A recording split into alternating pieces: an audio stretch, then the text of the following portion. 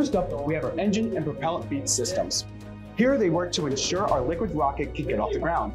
Right now, Engine is finalizing our newest engine design, Warlock, which will be 3D printed out of copper alloy.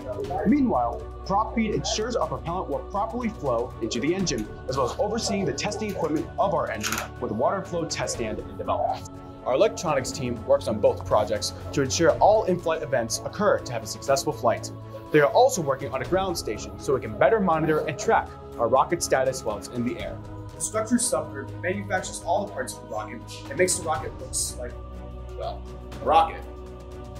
The payload subgroup allows us to perform different experiments and projects on our rockets that we can use for future rockets and launches.